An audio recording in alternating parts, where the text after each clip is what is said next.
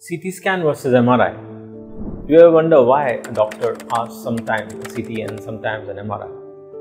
Well, let's deep dive into the different indications.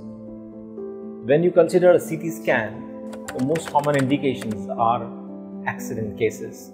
When you want to understand what is bleeding inside, these are the conditions like road traffic accidents, like head injuries, where CT scan is the most recommended investigation.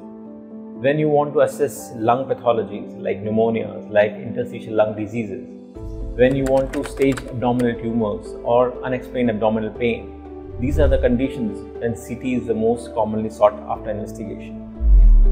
But suppose you have something which is causing chronic backache, something which is causing cervical pain, then you go for an MRI.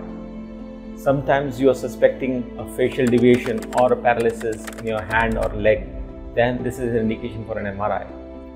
Then there are other indications of MRI like some tumors of uterus, ovaries or prostate, or sometimes there are some chronic conditions of your knee or ankle or elbow when you are suspecting some meniscal tears or AC tears.